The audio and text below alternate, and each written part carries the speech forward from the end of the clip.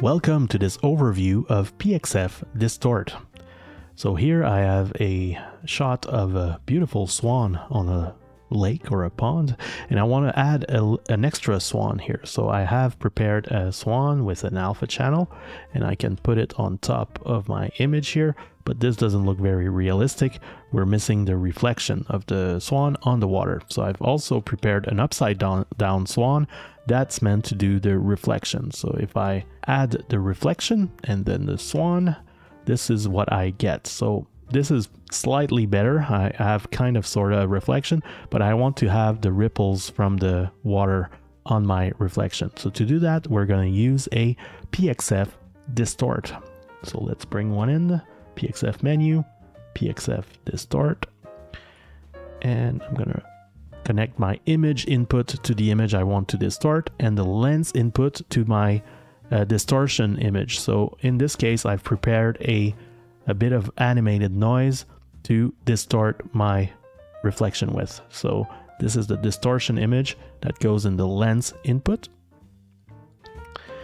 And we can adjust the amount. So by default, this is very subtle, so we can crank up the amount. If we need a lot more, we can uncheck fine, and now our effect is very obvious.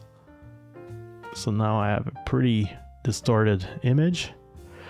I want to distort the alpha channel as well as the RGB. By default, I'm only distorting RGB, so alpha is not affected. I need to distort the alpha in this case, so I'm going to switch to RGBA. And now I can see that my alpha is distorted. I can of course adjust the amount of distortion that I want. If I want less detail in the distortion, I can increase the blur lens, and now my distortion becomes more ropey. I like the default of 1 for this shot. You can choose which filter you want to do, so this will affect whether the edges are sharp or soft. This is the internal STMaps filter. I can choose which filter I want to use. So for example, if I want to use a notch filter, it's going to look a bit smoother, or a cubic if I want it to be a bit sharper. So I'm going to choose notch for this. I think it looks better. And let's see how it looks in context. So now I've got my reflection, and on top I've got my swan. Now I can see my reflection is going too far back here. I need to cut my reflection with a mask, so there's no reflection on the top part here. So I've prepared a roto here with a gradient, and there's a new feature in this version of PXF Distort. Now we can use the mask to drive the amount of distortion as opposed to the opacity of distortion. So previously, mask behaved like any mask in Nuke, so it was driving the transparency, and you had a mix between your sharp image and your distorted image, which is probably not what we're after here. The new feature here is called Distort Amount, and now instead of driving the opacity with our mask, we're driving the amount of distortion. So we're driving the amount of distortion with our control mask here. So this is a new feature in PXF Distort for this version. So this is without the mask, and this is with the mask. So you can see the distortion becoming smaller as the value in the alpha decreases. And of course you can mix between your original frame and the distortion as usual with most mix knobs. So let's see how it looks. So I've got this, and on top of it I've got my swan, and let's see how it looks in motion. This is starting to get there, but unfortunately we're missing a big thing here. This is sharp all the way through, and there's a bit of defocus going on here, so the stuff near camera needs to be out of focus. So this is outside the scope of PXF Distort, but we have another PXF node that can help us. It's PXF Eye Defocus. Let's go back to the PXF menu, PXF Defocus, and PXF Eye Defocus. Let's bring that in here. Image is the image I want to defocus, and map is the amount of defocus. So let's copy our ramp here. So we don't want a Gaussian blur, we want a full-on defocus. And this is too much. Let's bring down the amount with max size and try to match the real defocus on the real swan next to it. I'm pretty happy with this. Maybe I just need to change the fall off here so it's a bit sharper near the swan. I'm pretty happy with this. All right, let's look at this. So let's have a peek in motion.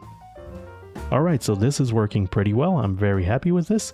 So this is the main use of PXF Distort, basically creating reflection and refraction type of distortions using some control image.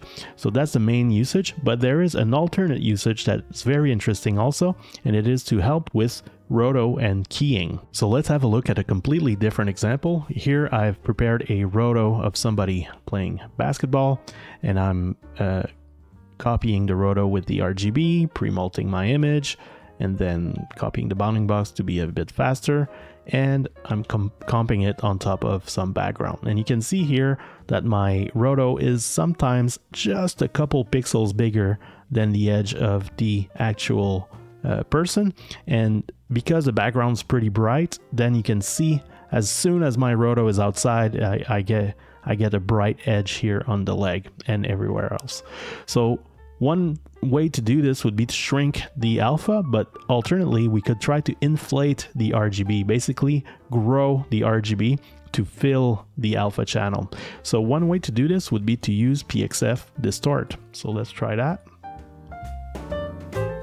We want to distort our image, our RGB, and use the alpha as the distortion image, the distortion driver.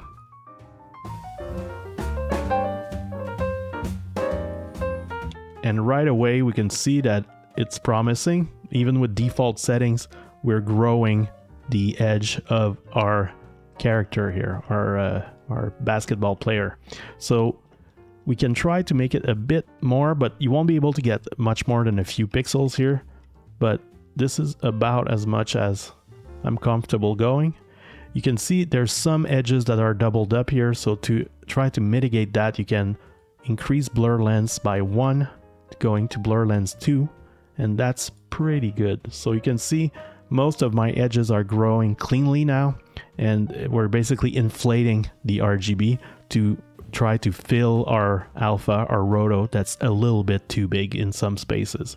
So you got to be careful not to overdo it. If you go too far, you will end up warping the shoes and the head and the fingers and so on. So you got to keep it reasonable, but these are reasonable values here.